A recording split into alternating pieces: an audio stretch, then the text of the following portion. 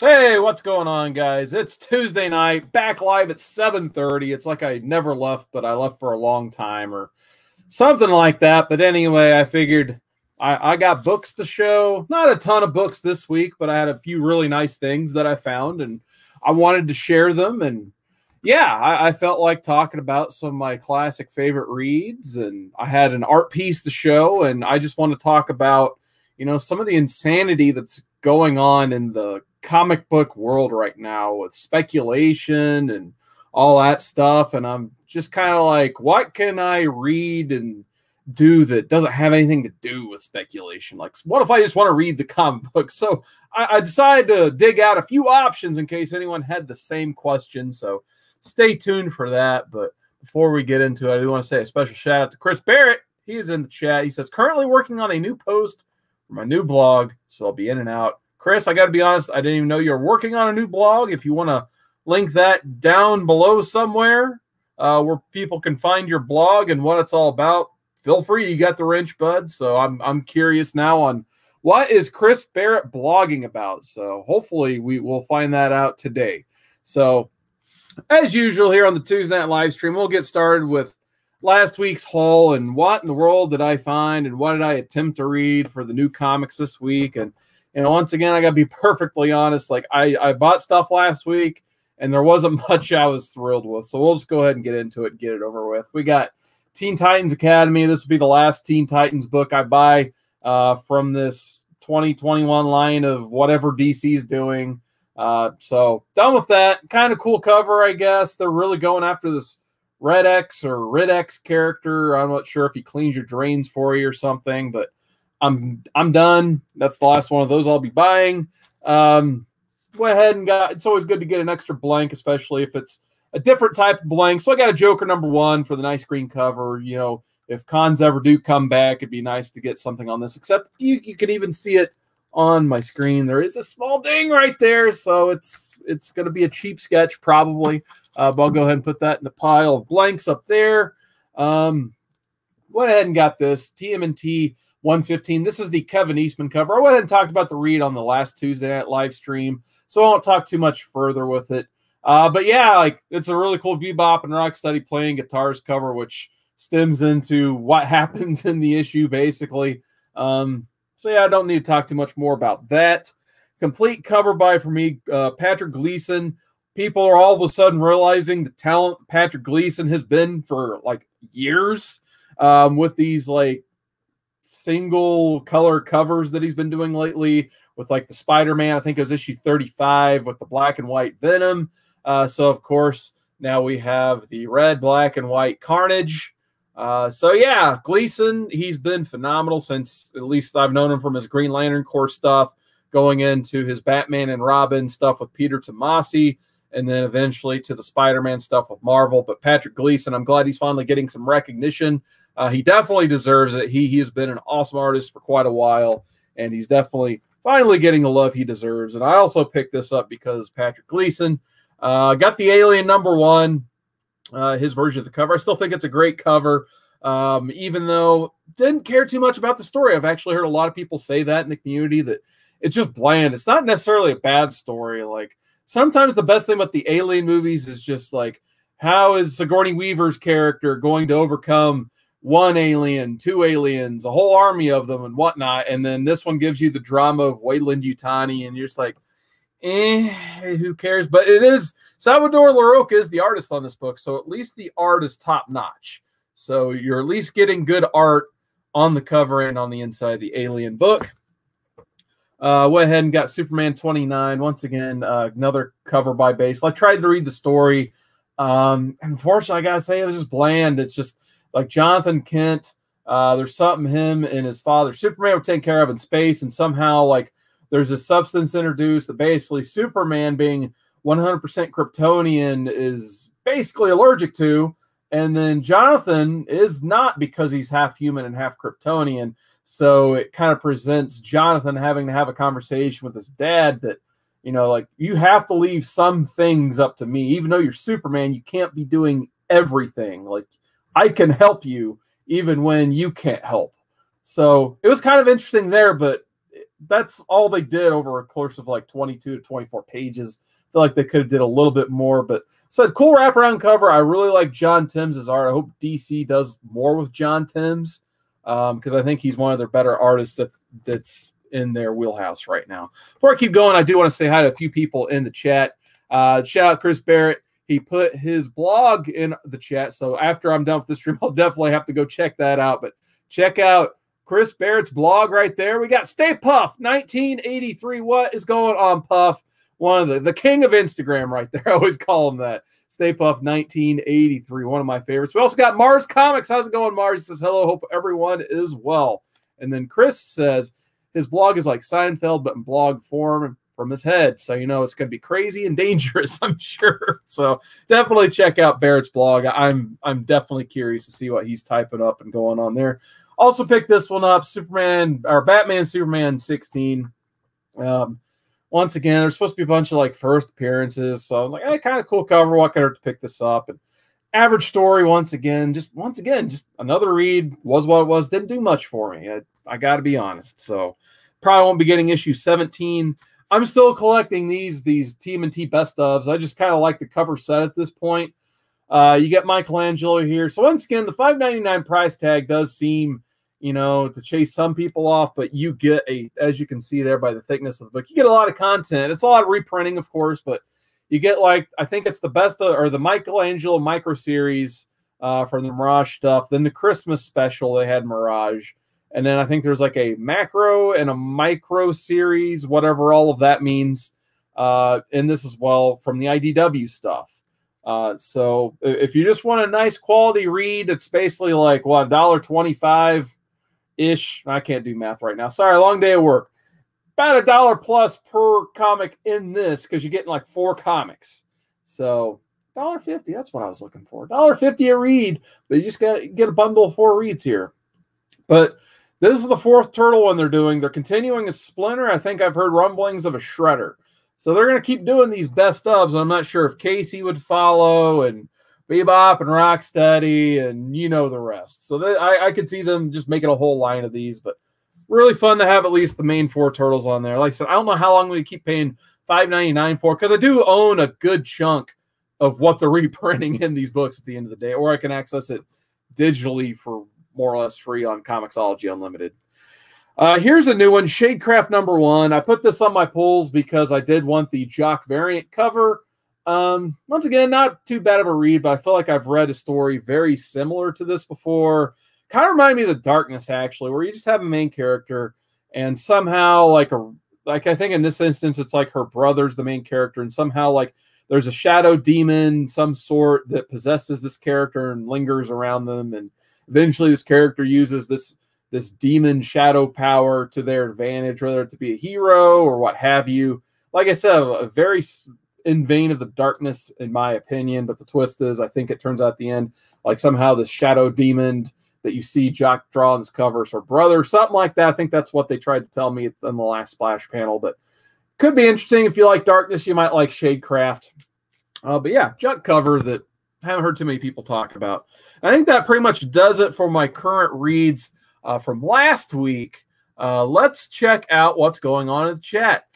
Stay Puff, he said, I know he's getting those TMNT books. He says, love those TMNT books, quality books with reprints. Absolutely. We got Ricky Markstead. What's going on, Ricky? Nice to see Ricky in the chat as usual. We got Who Dat? Comics and Movies. Yep, I'm still real, man. He says, hey, Seawood, did I miss why you are selling books? You did not, actually. So I'm just kind of going over the haul.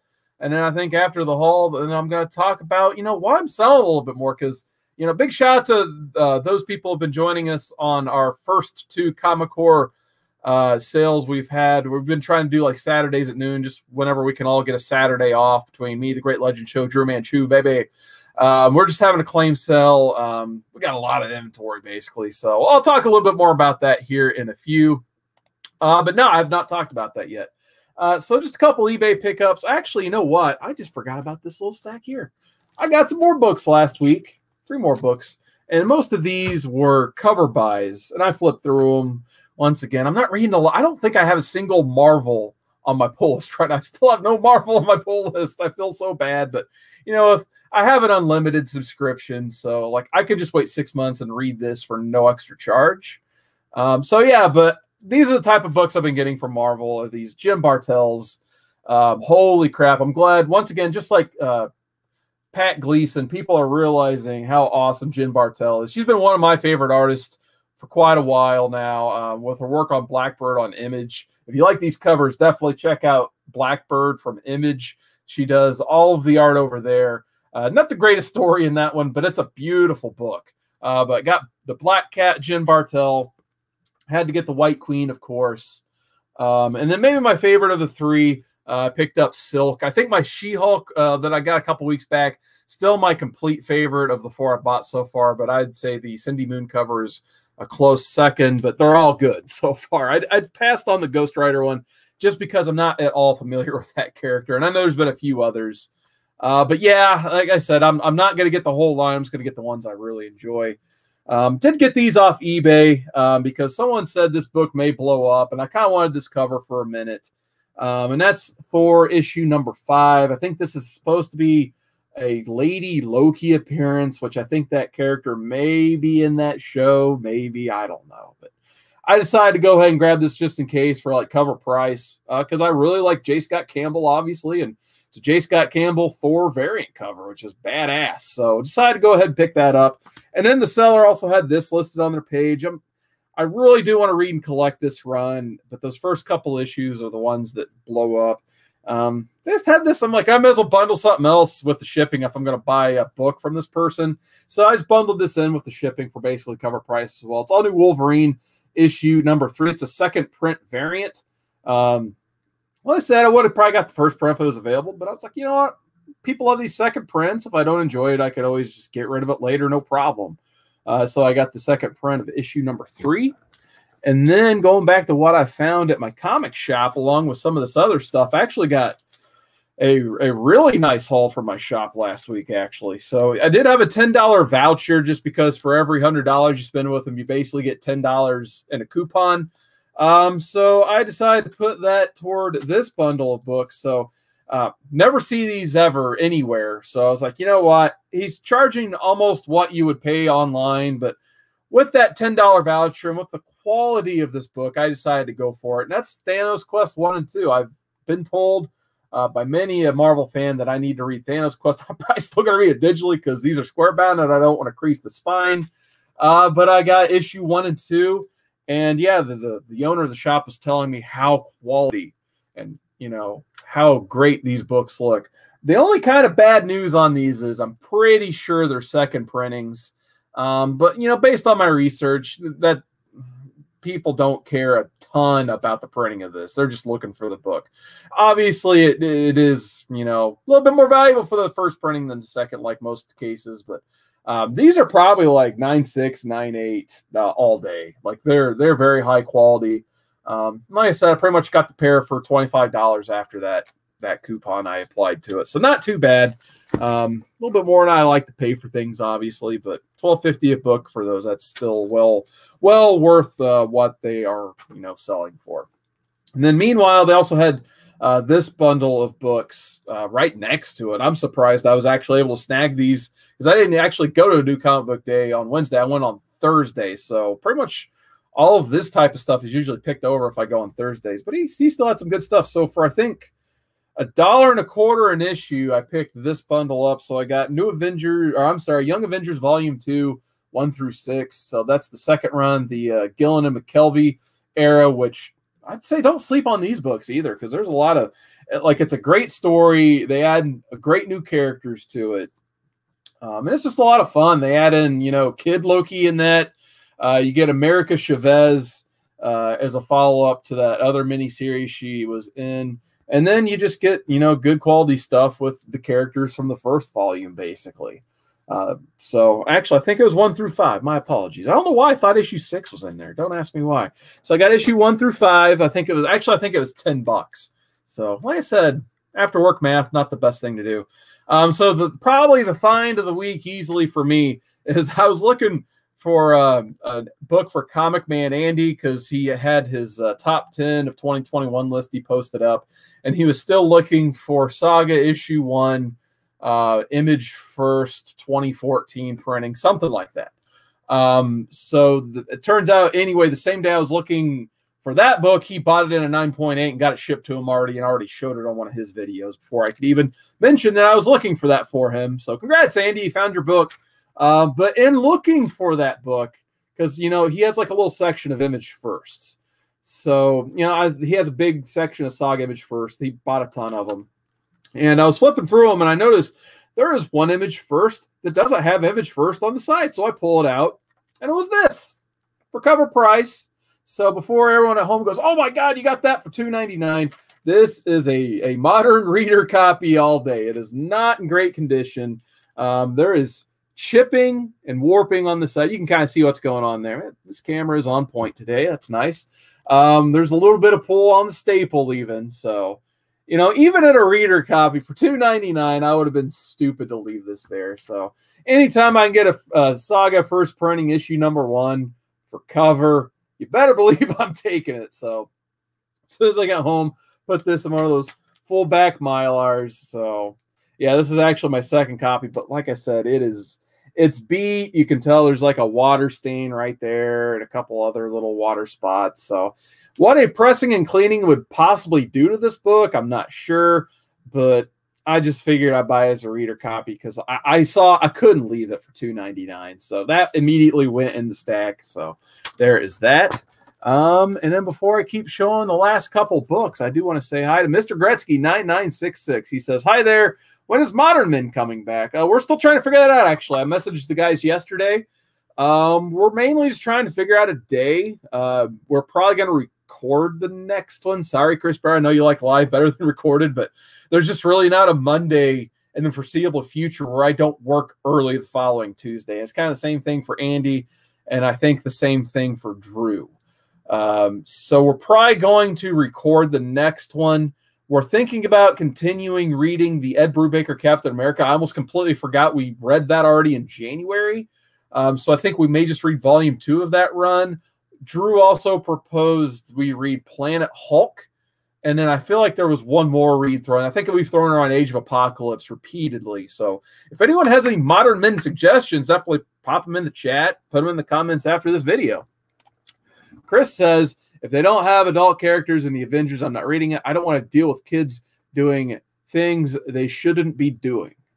I mean, I get that. But part of the appeal of like Teen Titans, Young Avengers, even Runaways is just not only getting a chance to see these characters grow up on the pages and, you know, deal with having to, you know, become from a child to an adult and deal with all that stuff. They're having to do superhero stuff as well on top of it. So you just have to find the right book to read, basically, because sometimes it does get a little, you know, CW-esque, I guess, you know, if you will. But there are some great examples of, you know, using younger characters in team books. Some very good examples, in my opinion. Whodat says, I have to complain to someone. CGC has my TMNT magazines for 61 days and my modern books for 51 days, and those are business days. Dude, I know the feeling, man. Like, I don't know if you've got a chance to watch my video from a few weeks back where I think you probably were there. I think you actually popped in the later part of that feed, actually, where I submitted my first CGC submission ever, and they still haven't put those books in any type of registry. I've actually sent some Nintendo Power magazines to them since that I didn't really, you know, do a live stream on or anything. I just sent them the books. And I see they shipped, but zero has happened since the shipment. So I'm not anticipating getting these books back for like until fall. So I'm really trying to put them in the back of my mind, but I have a lot of my babies in that box. So I could just see them, you know, curling the spines and pressing in ways they shouldn't be pressed because they're in a priority box right now. And it just pains me to think about, because I got that giant sizes in that box. My highly graded, hopefully highly graded first Carnage is in that box. There's a ton. You can go watch that video on the rewind. And yeah, that's kind of my thought. It's, if it's not fall, you will see those books until Christmas. Yeah, you're probably right. I'm just trying to be optimistic, but yeah, so far it's not working. All right. So the last two books, and Huda, I think you'll like these. I did manage to see at the right time that the WonderCon website put up the Last Ronin issue 2 variant up for a limited window. Like I think it was the weekend before last. So I ended up getting a couple copies of the Last Ronin issue 2 WonderCon variant because it is a pretty badass Eastman cover. So I'm not trying to go after all the variants, and I definitely don't like going after store variants. But when it comes to Kevin Eastman and Ninja Turtles, if there's a Kevin Eastman turtle variant I can get for a retail price, I'm probably going to go ahead and buy it. So definitely happy to get this because I saw what happened to the New York Comic-Con Eastman #1. So far, that's unattainable. Maybe I can use one of these to eventually get that once the Last Ronin buzz completely dies down.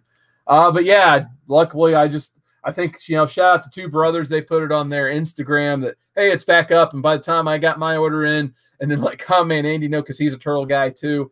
They were already sold out by the time he saw it, unfortunately. So let me know, Andy, if you need that still. And then I do have, since I got Who Dat's attention, I do have one more thing to show you. If you're collecting NECA figures, man, I had this for a little bit. I just completely forgot to show it for some reason. So Walmart's right now, some of the Walmarts, there's, of course, distribution craziness with all of NECA's turtle stuff.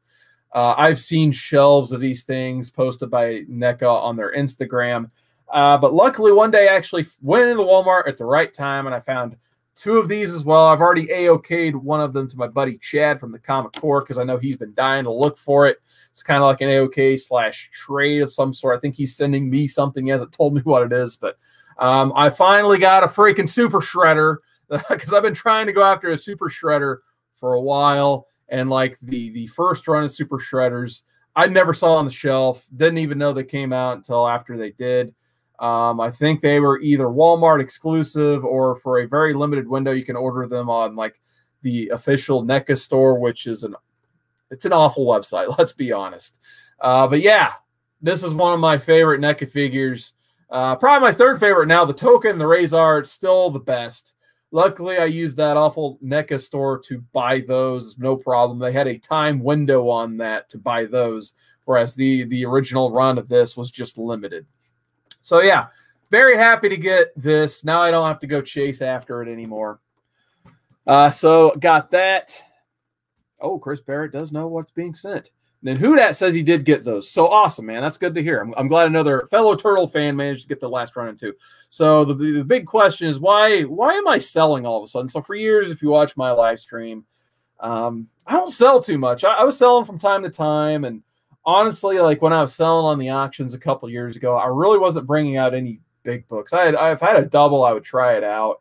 But at the end of the day, like I've sold for first month or two, fairly successful. But after a while, I was starting to get into just, stuff people didn't want. Let's be honest. But right now, like, let's be honest, like the market is just going nuts. Like, for instance, it's like Winter Soldier has his own show. We've known Bucky was going to have his own show with Falcon for like a year now. And all of a sudden, people saw like, oh, yeah, he's on his own show. The first Winter Soldier is like $130, $150 book now. Why now? Like, did people not realize like this show is happening? Like, it's just so weird how the market works. But anyway, like the second these characters appear, like Monica Rambeau appears, and all of a sudden, like her giant size Captain Marvel #1, you can sell this book for like $30 to $50. It's been $1 book for decades.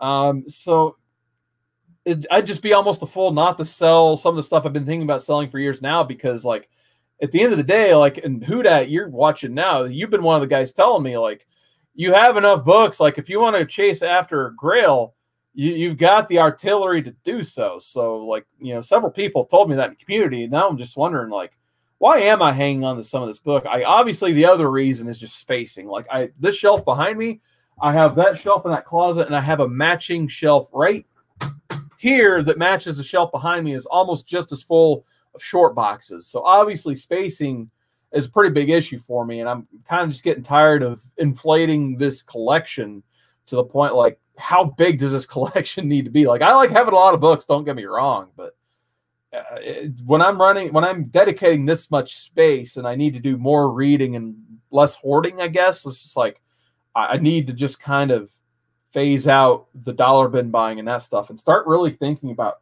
what do I value in my collection and what can I let go to get these books I've only dreamt of. So I don't think I'm going to chase a Turtles one just yet. That's the one that people have kind of approached me and been like, are you chasing after a Turtles one or not? Because everybody knows I'm a Turtle guy. That's no secret. So when I'm kind of slowly padding my PayPal account, that's the first thought that came to a couple people's minds. It's just like, that book is still pretty crazy. And I don't know if, you know, I still feel like there's going to be a decrescendo to all of this, basically. So if I'm going to get a Turtles one, I still think that eventually 2022, 2023, I'm really hoping things settle back down. But then again, I was incredibly wrong about 2020. I figured everything was going to flatten out because people needed money and they wouldn't be spending as much money. Little did I know everyone was going to get stimulus packages and free money and all this stuff and just spend it on comic books. So that's kind of what's happening now. So yeah, I'm trying to, exactly.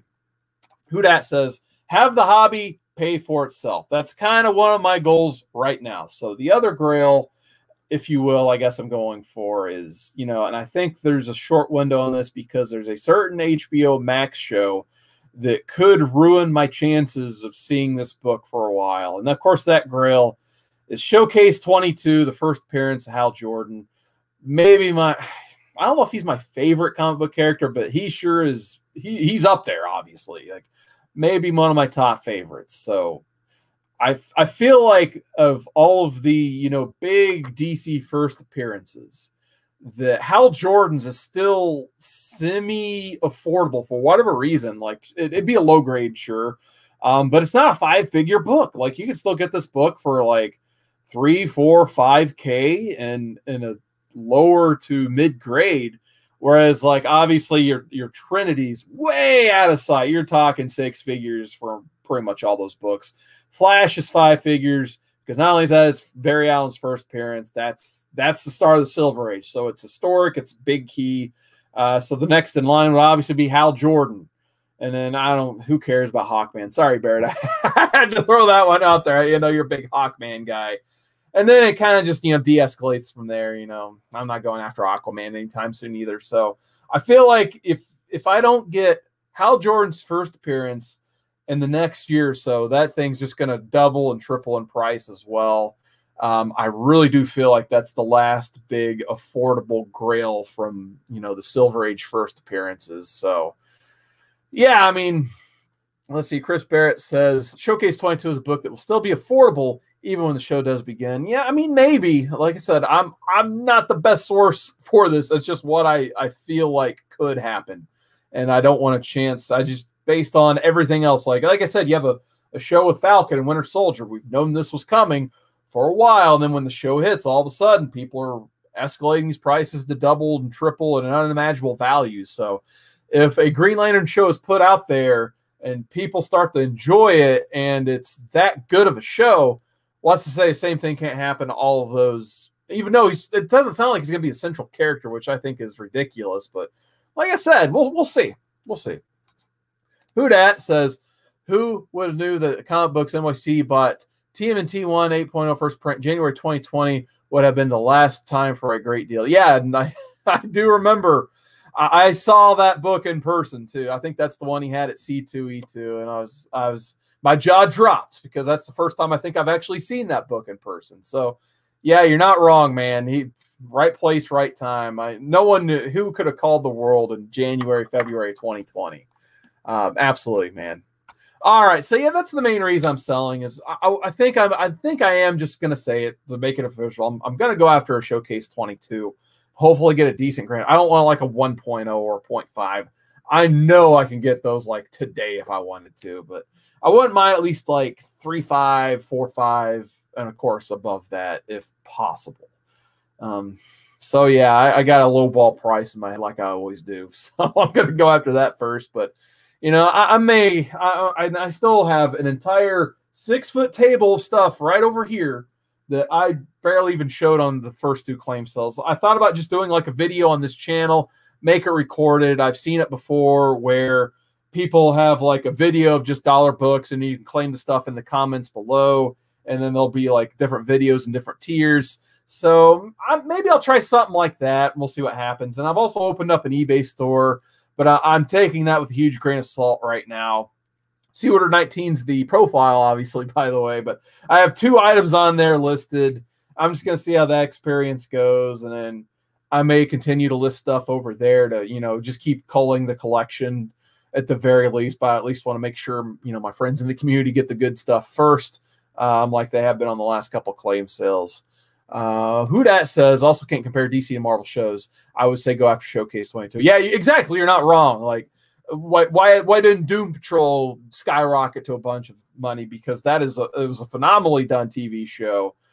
Same thing with, you know, the Teen Titans stuff and pretty much all of the DC app, now HBO Max shows. Like, they're all good, but for whatever reason, they weren't good enough to make people go chase after that stuff. I feel like on the DC side, like, you're either a fan of those characters or you aren't at this point. So when they do put out a great quality show like Swamp Thing, most collectors like me will watch and enjoy it, but the key word is collectors. We already have most of those books that we want, with the exception of, you know, House of Secrets 92, which I don't have, which I thought about going after that one as well. But yeah, I feel like that one's at an all-time high as well. Seawood wants a 10.0 Showcase 22. I do want a 10.0 Showcase 22, but that's like the mortgage on my house.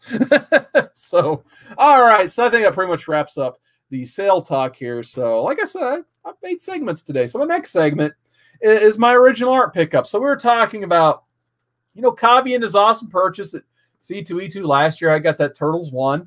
So around March, April, May, we realized that cons aren't coming back this year. Maybe not even, you know, here in 2021. So then I started to like go on Facebook and some other forums and really like look at some original art and commission work and who could I get a commission from? Because at the end of the day, I still want to get, you know, commissions done. I want to collect original art when I can.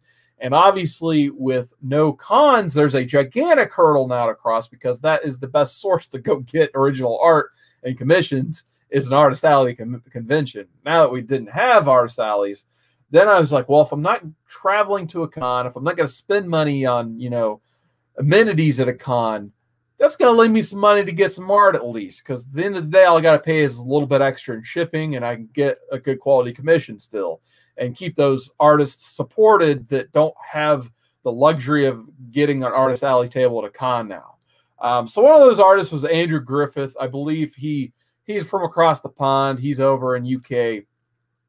So unfortunately, he was still planning on coming over to New York in October for New York Comic-Con, because at the time we made this deal, he didn't know, or we both didn't know, that New York Comic-Con was going to happen. We didn't have that much future sight, basically. So basically his plan was, you know, I'm going to get the sketch done for you, but then I'm going to fly to America with it, and then I'm going to mail it to you. So that way we don't have to pay an arm and a leg for shipping. I'm like, yeah, that sounds like a cool idea, man. Let's do that. I've seen your work. Seems like it's a good bang for your buck. I'm all good for that. So probably made this deal about May or June last year. And then, of course, New York Comic-Con got canceled. And, of course, you know, other personal things happened in his life. So that's why I only hit him up once or twice just to check on the status of this commission. And eventually, I'll be honest, I just kind of put it back on my mind and kind of forgot about it.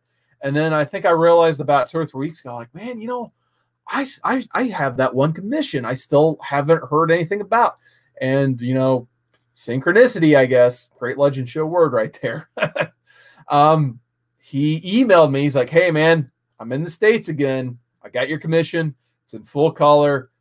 Shoot me the information to ship it, and it'll be yours in 3 days. So I'm like, wow, it's April, and I got my April O'Neil. So I finally got this sketch from Andrew Griffith. It was a long way, about 9 months or so, but in my opinion, pretty well worth the wait. Especially like I said, I wasn't in a huge hurry, and I do still need to go buy a frame for it. I'll probably do that tomorrow, but absolutely love this sketch. I didn't have an April in the collection or on the wall yet, so I'm kind of trying to check off those turtle characters I don't have a sketch or commission of yet. So I was happy to add April to that list. Now I have all 4 turtles. An April and a Casey. I think I got a Slash, Shredder. Probably need to get Splinter, actually. So I might go after Splinter next. So, and it was pretty much like right around that $100 mark in full color. So I definitely couldn't say no to $100 full color. Extremely happy with that. I think it represents the animated version pretty well. He pretty much asked me, like, do I want the animated version? I'm like, absolutely, go ahead and do that. So good old Channel 6 News April right there. So this will definitely be going in my living room. Very ecstatic with that. And we got Aggressively Relaxing. What is going on, man? He says, definitely worth the wait. Chris Barrett says, your books are doing pretty good. I just checked on them. Thanks. All right. And Barrett, you still need me send me your address, by the way. I need to send that package still for you. All right. So the last thing I was going to talk about today is, like I said, on the opposite end of the speculation things. It seems like every run worth collecting or every read worth getting has that big key in the middle of it that's just like skyrocketed to like $40, $50, $100. Like prime example would be like Alan Moore's Swamp Thing. I was going after that stuff. I ended up having to shell out like a few extra bucks to get that first Constantine that's right in the middle of that run. Not to mention the fact that those first couple issues are jacked up too because it's Alan Moore. It happens. So there's just those runs of books that are like, it seems like any good quality read that's long form, eventually you have like 1 to 3 books that just jack up the price of the whole run for whatever reason. So I've tried to compile a list of books that, you know, I think are pretty good reads and you can pretty much find in dollar bins because I know there's still people out there that like to build their runs in dollar bins. Like I'm one of those. Obviously, I have comic books everywhere. So I know with the digital stuff, I'm slowing down on that. But I know there's still people and folks out there who love to collect stuff through dollar bins. So I tried to compile a little bit of, I just started taking stuff out of my boxes. I'm like, yep, there's really no keys in there. It's a good read. So yeah, I'm just going to show some books and you guys in the chat can let me know what you think of these runs, if you read them or not. And yeah, we'll just go ahead and get into it. I wanted to pick one Wolverine series that I think it does have one key in it, but I think it's it's an affordable key easily. Like there's not a lot of heat on it unless I've missed something. So the first one I wanted to highlight is Wolverine Origins number 10. I actually do have a lot of these signed, so I got Joe Quesada signature on that from 2006. But I do enjoy the Wolverine Origins reads from Daniel Way. Steve Dillon of Punisher fame does the art. So if you like the Steve Dillon Punisher Max stuff, you probably will enjoy Wolverine Origins as well. But a lot of this run has to do with Wolverine kind of going after a sword that can kill him. There's been this sword introduced that someone's going to use to kill Wolverine. He cannot heal from a cut from this sword. And if you like Nuke from Daredevil Born Again, he is one of the characters featured in this run as well. The main reason there is one affordable key is you do get the first Dakin Wolverine Sun in there. There's a variant that people look for. So that variant kind of, I think, offsets some of the costs that would get to get this whole run. There's a couple appearances from Deadpool where every time Deadpool and Wolverine fight, people like to pay money for that. But that has calmed down quite a bit over the last few years. So for the most part, besides maybe paying a couple extra dollars for issue 10, you can pretty much find most of the series for $1 or less. The first issue might set you back like $2 or $3. I think I actually have a store an hour away from it is still selling this exact issue for like $2 or $3. And it also shout out to the Jason Aaron Wolverine Weapon X, which I think took place a couple years after this. But you get some great Jason Aaron Wolverine action in that as well. And I was just telling a Comic Core Chad the other day, there's a great story in that run. I think it's issue 13, where Nightcrawler got killed off during Second Coming. And it's just a good eulogy issue to Nightcrawler, basically, that, you know, starring Wolverine, obviously. So I definitely recommend getting that run as well if you like cheap Wolverine runs. The next one, and I continue to find this issue 1 for like 25 cents. I think it was just so overprinted that it's definitely cheap, but it's a good quality read as well. I think it's some top quality Scott Snyder writing. And like I said, Scott Snyder hadn't been the most consistent writer in the last couple of years. The Death Metal stuff, and it's just like I just did not dig those runs. But I would say Witches is some good quality Scott Snyder. So this is the type of Snyder I want to read. Plus, he's paired up with his buddy Jock, and it's only a 6-issue run too, which most of the issues you can actually find for $1 or less. Like I said, I think I've actually picked up another bundle of these and given them to a friend for all 20 cents a piece. So Very easily attainable, which is 1 through 6. But yeah, it's just a great read. It's like a family that lives next to this crazy woods with some scary trees. And it turns out those trees have been possessed by witches, and there's like all kinds of crap going on. Now they want this guy's daughter, and it takes off from there. So, and then Jock's art is really what makes this book, in my opinion. So I do recommend this one. And I tried to go an X-Men book. I think most people out there know the X-Men reads to go after at this point, or I've talked about them at verbatim. But one I did want to highlight, it's actually not even technically X-Men, but it's X Factor.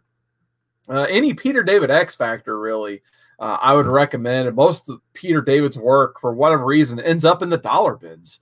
And especially once you get to the Messiah Complex era in X Factor, there's a lot of good reads here and a lot of good utilization of characters too. Like you get Monet, strong guy. You eventually get Layla Miller worked in there as a main character. Siren, Richter's in there. Long Shots eventually thrown in there. Shatterstar. And then, of course, the star of the book and one of my boys because of this run, Jamie Madrox, the Multiple Man. Like, in my opinion, this book makes Madrox for me. Like, I was never a big Jamie Madrox fan, but once I read this, I really enjoyed it. Oh, yeah, and of course, Wolfsbane's on the cover. Wolfsbane, pretty big key to this book as well. So a lot of cool, just underutilized characters for the most part that Peter David pretty much just swooped them all up and made a book out of them. And then you eventually get Quicksilver on House of M. That's probably like the one detractor of this book. Like anytime there's a big crossover, like they made Peter David write an issue that crossed over with the big crossover. And he did a pretty decent job, honestly. Like I heard him complain in articles back in the day about the crossover aspect. But I think, Peter David's a strong enough writer that he reacted to it really well with the characters he was given. But yeah, I do, whether it's the first run X Factor or this, I think technically second run, volume 2, Peter David's X Factor, some of his best work for sure. Let's see. Gretzky says, I need to read all of the Marvel Inferno issues. Yes, I do, actually. I still need to read that, which I do have one more note after I get done with all these books. It's a topic-heavy show tonight, but I had a lot on my mind after work today for whatever reason, so I'll get it all out there. And Chris Barrett likes Wolfsbane. Yeah, absolutely. This is kind of a shame that New Mutants movie didn't take off because I think Maisie Williams could have made a great Wolfsbane further in the franchise. The next one, which I've talked about several times here, of course, too. That's 52. Of course, there are 52 issues of this, plus a couple spinoffs, plus the World War III miniseries that took place during week 50. But pretty much with the exception of maybe week 9, week 11, because the Batwoman appearances, which even those are finding their ways back into cheap bins because Ruby Rose decided she didn't want to do the character anymore. So all of a sudden, there's been a huge cool down with the only key issues in this. You can pretty much still find this entire run for $1.50 or less because there's so many of them. It's daunting to try to collect an entire weekly series. So because of that, you'll eventually find a lot of these in 25-cent bins or less even. So I know like my 20-cent bins at Half Price Books over here, there's usually almost always 52 issues in those bins. So, but don't sleep on the good quality read here. Like you get a lot of great characters. Basically, I've explained it. I'll just explain it one more time. The premise of this is you get 4 of the biggest writers at the time together. They come together and they decide, they get a pool of characters that DC definitely does not use enough of, or like in Greg Rucka's case, he pretty much almost recreated the character in his own run and wanted to rope it into here, like Renee Montoya, and he wanted to evolve that character. So it's just like characters like no one's really attached to, but they really want to do something special with. So you get Booster Gold in here, which Barrett, I know you're still watching. If you like Booster Gold, man, you have to read 52. Like there's some phenomenal Booster Gold stuff in this that Jeff Johns, I'm pretty sure, writes. Probably with some help from Mark Waid, too, because he was like the 90s DC writer. But you get both questions. So you get to see the rise of Renee Montoya is the question. You get to see the fall of Vic Sage is the question. You get to see Elongated Man react to the death of his wife and how he's coping with life after Sue Dibney, basically. It's a very heartbreaking story there, but it's a good comeback story as well. You even get to see some Cassie Sandsmark, Wonder Girl, deal with the death of Connor Kent, Superboy, which that's roped into the Elongated Man stuff. And then you get to see John Henry Irons and his niece. His niece is really obsessed with trying to be a superhero, to the point when Lex Luthor introduces a superhero initiative and creates a program and a serum. She wants to sign up for it, and Steele's like, no, it's Lex Luthor. It's going to be bad. Guess what? It was bad. And then the other like underlying story in here that the characters aren't even on the front of the cover is the Lost in Space characters, which those are a lot of fun too. You get Animal Man, you get Adam Strange, and you get Starfire. I could read a whole book of just those 3 characters lost in space. That was fun enough in itself as well. I feel like there's one more character I'm kind of forgetting about, but yeah, if it's like oh well, of course, Black Adam. Duh. The Black Adam stuff is, I'm pretty sure, like, I hate to say, because I wanted to make this not about speculation, but once that Rock Black Adam hits, and if they franchise that thing, like, you could see a little bit of heat on some of these 52s just based on the Black Adam stuff, because this is Black Adam heavy as well. So yeah, Chris Barrett says no mention of the Black Adam stuff. So there you go. I mentioned Black Adam. The whole World War III revolves around Black Adam. So there you go. So read 52. If Buffy fans out there, you should know about this one. Buffy the Vampire Slayer, season 8. So when the series ended, it ran 7 seasons. But I guess Joss Whedon still had one story to tell, and somehow they dragged it into like 12 comic book seasons. But this is where it all started. Season 8, issue 1. And I think it ran for 40 issues. It was a decent run. It's a bit dated at this point. Like I said, they name a character Twilight, who turns out to be another character from the Buffy mythos before the Twilight franchise was a thing. And it just happened to be a vampire as well in this book. So that was a little bit weird. But, you know, Joss Whedon, I know he's not, he's kind of being scrutinized right now, but I like to remember him for his decent quality writing on shows like Buffy and, you know, his X-Men run. So because of stuff like that, you can still find even this issue, #1 first print, for $1. So it can easily be chased after and collected. I think the only probably other kind of key that you would find in here, people just cover buying things. I think it's around issue 30. There's a pretty cool Adam Hughes C cover, which I've even found that for $1 a couple times and A-okayed it. So pretty much you can get probably 40 issues for $40 on this one. The people who are really chasing after this run for the collection purposes are going after the Dark Horse Library Edition. So the single issues are easily attainable and worth chasing after as well. And I know this is a bit of a weird one, but it's just some people think this is a higher dollar keep, but it's not. You can find this book all day for cheap. And that's Superman Man of Steel. I mean, not even Man of Steel. It's just a Doomsday, Death, and Reign of Superman run. Some of those books are barely worth the paper they're printed on, according to collectors. But at the end of the day, it's a fun story. Like once you go from the Death of Superman, which is obviously action and splash panel heavy to the point where it's just all single page splash panels, to the Funeral for a Friend stuff, where you get to really know some of these other characters in Metropolis. Obviously, explore Lois and Jimmy, Perry White, but you also get to see characters like Bibbo react to his death. And you get to see the Justice League licking their wounds reacting to the death of Superman. There's a lot of good stuff there. Of course, the Reign of the Superman. You get the introduction of great characters like Connor Kent Superboy, Steel. You get the reinvention of Cyborg Superman. And he's been a legendary character ever since.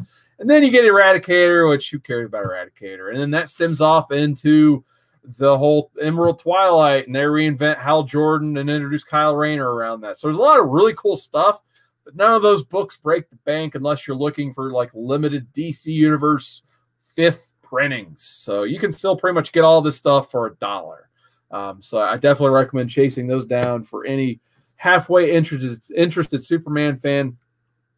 And then I'll show off just any Ultimate stuff right now, like especially your first run Ultimate stuff, like Brian Bendis' Spider-Man, like up to 100. The Ultimates, Mark Millar, Volume 1 and 2, and then the Mark Millar X-Men stuff, which I think that ran for about 34 issues. Like, if you cannot go wrong reading that stuff. And pretty much, like, even this one, I think, seeing a little bit of heat. I just had it out for sale over there because I have 2 or 3 copies of this that I found for $1. That's the whole point. You can still find this for $1 if you dig deep enough.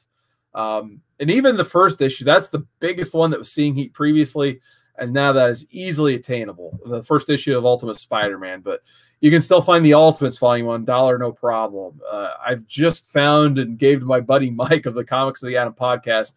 I found him a 20-cent copy of Ultimate X-Men #1. So you can find these really easy. Pretty much the Ultimate stuff doesn't see major heat until the Miles Morales first appearance. That's skyrocketed, obviously. So that's not part of this conversation, but you can't go wrong starting to run collect and run fill the Ultimate stuff.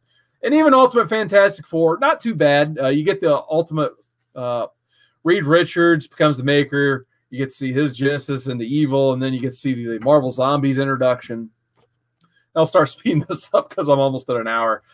Teen Titans, pretty much the only issue of the Teen Titans Jeff Johns stuff they'll set you back is probably the first issue, and it's still like a $5 issue. Like it's not that, and there's multiple printings of it too. And they're not too hard to find. Like I've seen the not the Turner cover, but the one before that. I think it's a third printing. It's still pretty easy to find in dollar bins from time to time. And then like at least that first arc, issue 1 through 6, great quality arc. It's not going to break the bank whatsoever. 50 cents to $1 an issue. But this is where Jeff Johns really decided, you know, I know Barrett said he didn't like younger versions of Justice League or Avengers. I would say, like, for me, this is the run to collect if you want to change your mind on that mindset. Like, they really took those Young Justice characters and decided to reinvent them and grow them up. And you really get to see, you know, they reinvent Connor. He's all of a sudden a clone of Superman and Lex Luthor. So it adds a new wrinkle to that character. You get to see Impulse become Kid Flash, and he decides to become an adult basically before your very eyes, like almost literally. He stops like goofing off, and he's just like, I need to live up to my legacy finally. And then you get to see Tim Drake grapple with the fact that like he's becoming Batman, like whether he wants to or not. He doesn't want to become Batman, but just the way he works and operates, that's Batman. So he actually does realize that. And then pretty much like you rock to these three characters as Cassie, Wonder Girl. She's like the most level-headed one because all these other three guys are going through all these other issues that Cassie, she's going through her issues, yeah, but at the end of the day, like by the time you get to issue 100, she's the leader of the team because she is literally the foundation of these other characters. So really cool stuff here. Like if you just want to see like a long run comic where they're not just maintaining the continuity of the characters for the sake of maintaining the continuity, they actually add wrinkles to existing characters and make them a lot more interesting. Definitely recommend Teen Titans. My next one, and it surprises me to this day that these are dollar books.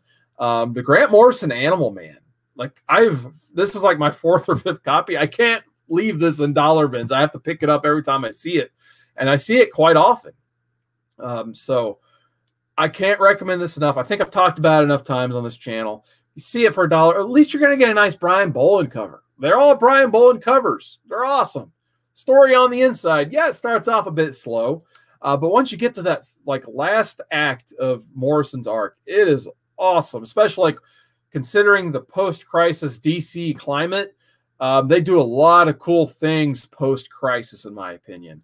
And then that last couple issues is just complete insanity from Grant Morrison, but it's for the best at that point. So I can't recommend this run enough. I don't know what else I can say on my channel to make you guys want to read this run if you haven't already. And in that same vein, the first issues on my wall, so I pulled out the second issue. Jeff Lemire's Animal Man, like probably the sequel to this is realistically this. Even though this book kept going after Morrison, I feel like this is almost like the true follow-up or sequel that was intended for Morrison's run. Plus, if you like Scott Snyder, we talked about his Witches run. Scott Snyder had that Swamp Thing run, and this book eventually crosses over beautifully with the Scott Snyder Swamp Thing, where you have this whole idea of the red and the green crossing over and becoming this like big war going on between the two elements. And then you have Animal Man and Swamp Thing just caught in the middle of it. So there's a lot of cool stuff there. We were talking about Green Lantern earlier. I decided to go with the Jeff Johns Green Lantern. Like I said, a lot of Jeff Johns stuff on here, but for whatever reason, a lot of the stuff still can be found really cheap.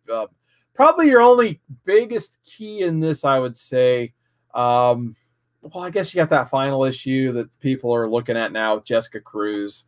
But you also have Green Lantern 25, which has that book.